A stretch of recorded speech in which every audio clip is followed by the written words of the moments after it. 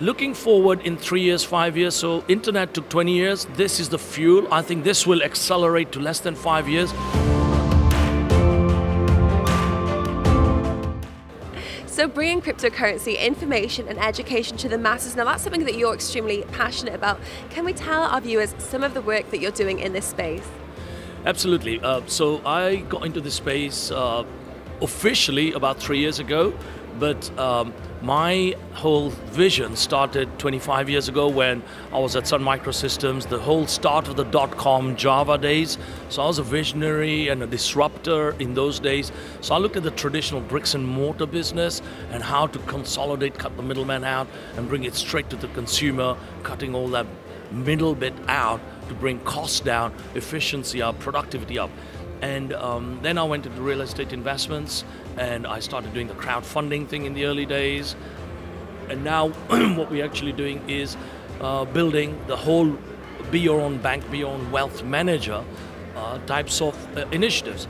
And just now as a president of Excoin Futures, we deal in futures and options trading using crypto. So in the old days, people were using fiat currency to buy and sell things in the future from 30 seconds to 1 minute to 1 hour, etc. Right? And this is where hedging comes in. So we've built a platform that is absolutely secure, stable on an MT4 based infrastructure. And you know what people in these things talk about 100,000 transactions a second, we already do it. We've passed our 1 year, tried, tested, proven. And what I like about this is I've always given back, so our whole model across all the businesses is 50% back into the community to get it scaling up as well. And now when we look at where the industry is, and we're at the Multi-AI and Blockchain Summit, it's November of 2019. If we look at things moving forward in the industry moving forward, where do you see the industry heading as early as next year? Okay, next year in this industry is too short in my view to think about, but you can. So if you take the parallels from the .com, it's only 20 years on now where you see majority of the high street bricks and mortar types of businesses who I used to say even in those days, go and change your business model, otherwise you're not going to survive. So the Toys R Us, Woolworths, so many of these have closed down for that reason. So in the blockchain space, what it's disrupting is again, cutting out that middle level even more. So in the fintech space, what they're trying to do is bring transaction times and costs right down, crunch it down to seconds because people have become impatient. And that's what's changed. Now, for especially the millennials to survive, they have to have virtually 2 jobs or have something else, otherwise they can't afford to have their own property. So in that productive fast food type of environments, all the way to fast money is how these guys think. So in this space, the innovation actually comes from people like that, where they say, you know what, I'm fed up of waiting for my coffee, you know, so why can't I sit here and add my order my coffee sitting here? Actually, a good friend of mine in Zapago is actually doing that app. And then same in the banking.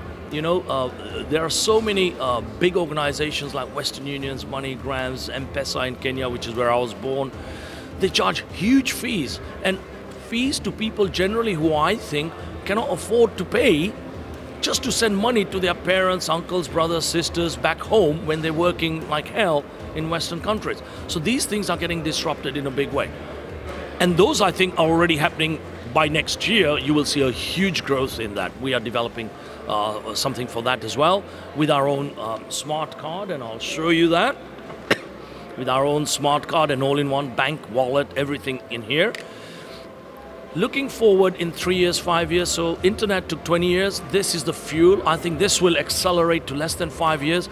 We will see major differences in fintech, real estate, insurance, just general good things back to the community through charities.